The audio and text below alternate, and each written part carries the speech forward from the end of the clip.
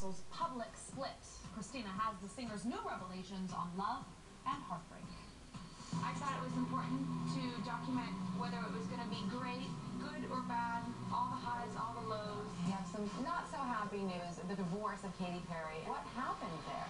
In Katy Perry, Part of Me, the pop sensation gives a glimpse into her relationship with now estranged husband, Russell Brand, as it disintegrated. I think a lot of times people have an idea of me or they see things about me from another perspective, but now I get to show everybody from my point of view.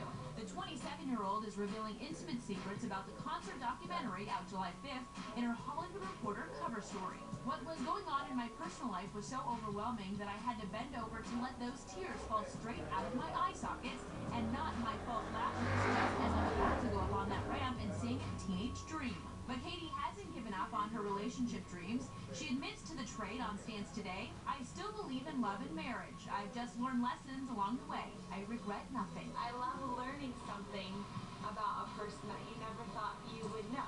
I didn't edit out all the times where I looked bad, which is really difficult for me, but I think it's important that people know that you don't have to be perfect in order to achieve your dreams. But don't